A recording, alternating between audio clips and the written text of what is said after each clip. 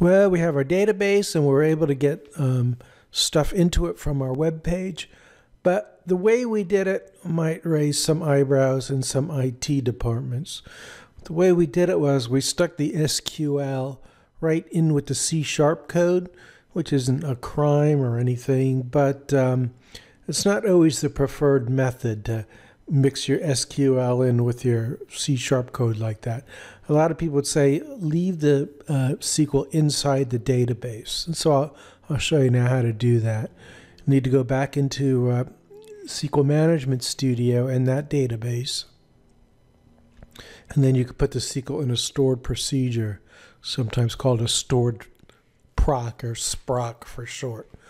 But anyway, you go to programmability. Now, if you expand stored procedures and system stored procedures, these are a bunch of existing procedures.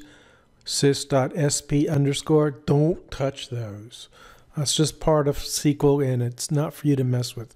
To create your own stored procedure, right-click stored procedures, choose stored procedure, and you get this sort of template for a stored procedure. Down here is where you can put your SQL code, and you can either just type it out, or what I like to do is right-click and choose Design Query and Editor, and then you can just kind of, put it together interactively. You're just less likely to make a typo if you do it this way. I'll change the type to insert values, so it becomes an insert statement. Click OK, and that pops it into the stored proc. Now we just have to finish it out. We'll copy this side of the values and paste it on that side of the values and change these to parameters with an @ in front of each name. Okay, so you can see how that's insert into video. The title, date published, is active, values, and then those will be the placeholders for what we're putting in there. Then you have to name your stored proc. I suggest dbo.sp followed by the table name, which is video in this case, an underscore and the action, which is insert.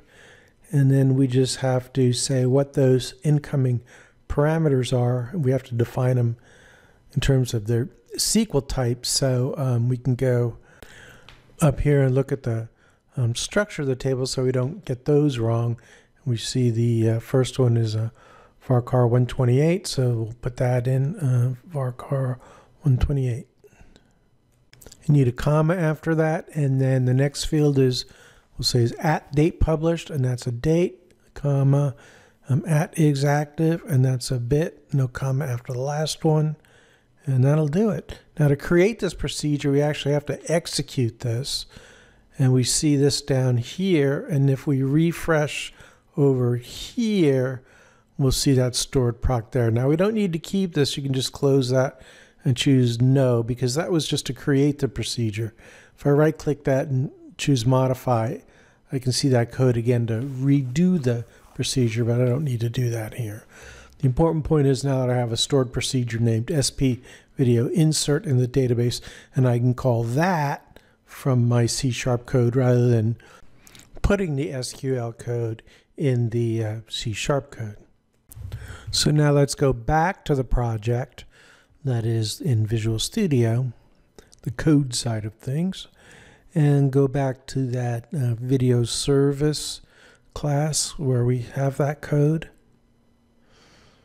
All right, here's where we use the insert right in the code. Let's I'm going to keep that in there, but I'll comment it as the raw SQL method and comment it out so it doesn't do anything, but I'll leave it in there so that when you download this, if you want to do it that way, you can still see that sample of code.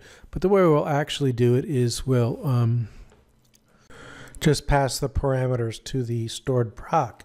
To do that, we'll do await space con.execute async sp video insert, capital I is the name of that stored procedure, parameters here, just so we pass in the parameters, and the command type on this one won't be text this time, it'll be command type dot stored procedure, and don't forget the semicolon.